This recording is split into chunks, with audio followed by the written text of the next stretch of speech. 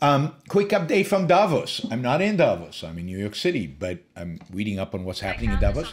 Whoops, because we need to keep an eye on the World Economic Forum because what happens there tends to spread to everywhere and tends to have a huge impact on both intellectual, political, and economic thinking that occurs between World Economic Forum get-togethers. Anyway, one of the big stories out of the World Economic Forum is, and I mentioned this and I talked about this on one of the shows before the WEF, so I was on top of this story way before it became a big story, and that is the conflict between the United States and Europe over trade, and in particular the fact that the Inflation Reduction Act that the Biden administration passed provides subsidies to U.S.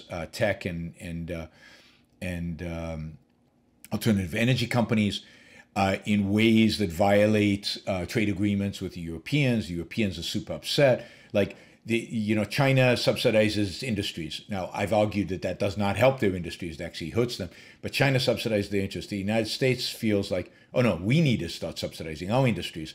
So the United States subsidizes its industries, and that gives them a perceived comparative advantage versus Europe. So Europe now looks at that and says, wait a minute, now we're being screwed, so we're going to subsidize our business.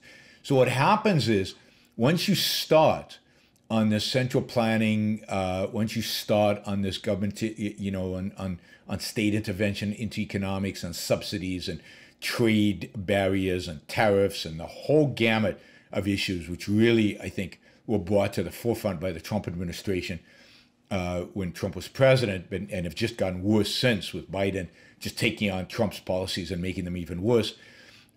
This has accelerated.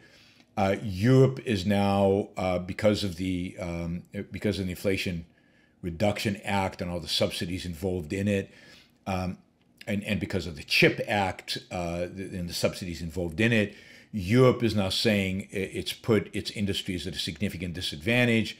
There's a lot of discussion at Davos, at the World Economic Forum, between different world leaders, business leaders, and so on, and how to, in a sense, combat this, how to address this, and it looks like Europe is going to put together a massive economic bill that is going to subsidize, and so all the positive moves that have been made in the global economy in terms of reduction of tariffs, reduction of trade barriers, reduction of subsidies, reduction of state central planning, certainly in the sense of trying to, across countries at least, we were making enormous progress in those realms. I mean, subsidies were down, trade barriers were down, tariffs were down. Between 1991 and really starting in World War II, but after World War II, but certainly from the early 1990s through 2016, massive gains in terms of world trade, in terms of freedom of trade, in terms of reduction of subsidies, and a reduction in the involvement in government in the economy. And since then, and this is even true during Clinton administration, during Obama administration, and starting with Trump, and now definitely on steroids with Biden, all the bad policies Trump started, Biden has doubled up on. And this shows the unity of Republicans and Democrats when it comes to these kind of things. They have doubled up on them, and you're now seeing a deterioration in the terms of trade globally.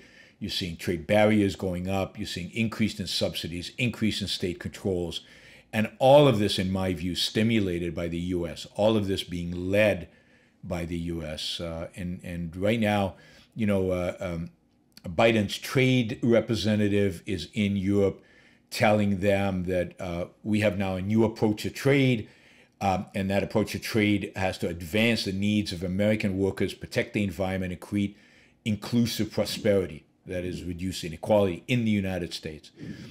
So that means trade barriers, trade management, trade manipulation. Bad news for all of us. So those of us who believe in economic liberty, economic freedom, Trump and Biden have been a disaster for us. So that is going on. So in the background, there's a lot of these negotiations going on. around Europe's response to the latest Biden administration, parts of which were bilateral, were both Republicans and Democrats supported, to subsidize and support American industry. That's one thing going on in Davos. Just to give you a sense of what Davos has. Davos has these panels with all these important people. One of the panels that they had featured Republican governor of Georgia, Brian Kemp. It included Senator Joe Manchin from West Virginia, Kristen Sinema from Arizona, Governor Pritzker, Democrat from Illinois, all talking about the U.S. and the status of the U.S., but all really using the opportunity to pitch their states, their particular areas for more investment, to bring people in. But Kemp was quite aggressive, trying to pitch Georgia as a place where global companies should be investing. So they have these panels. A lot of people sit around, and I think the real action in World Economic Forum happens in the back rooms where these leaders meet and discuss a variety of different issues, and they schmooze with corporate leaders, and all of that is kind of intermingled. The mingling is where the real action actually happens. Okay, one other interesting story coming out of Davos. 200 millionaires, over 200 millionaires, I don't know the exact number, but more than 200 millionaires signed a letter that was submitted to the World Economic Forum in Davos, where they are urging the global elites, the politicians, the corporate leaders, to start working towards and advocate for much higher taxes on the ultra rich, on themselves. So we're talking about ultra rich people saying, we want to pay more taxes, raise our taxes. The letter says, tax the ultra rich and do it now. It says, it's simple common sense economics. It's an investment in our common good and a better future that we all deserve. And as millionaires, we want to make that investment. Now, of course, they could all write checks to the government. That nobody has to force them to do it. But notice, I've always said this. People always think, no, rich people vote against taxes and poor people vote to increase the taxes on the rich. That's not how it works. The rich vote to raise their taxes on themselves all the time. This is the guilt. This is the guilt. This is the ignorance that unfortunately our culture inculcates in the wealthy.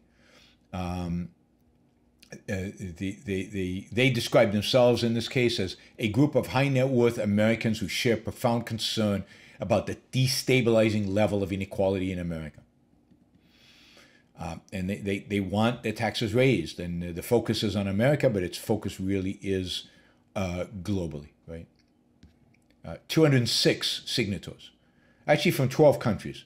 So it's not just Americans, but the Americans dominate the list. But it is fascinating. They call themselves, by the way, they call themselves patriotic millionaires. Millionaires who care about their country.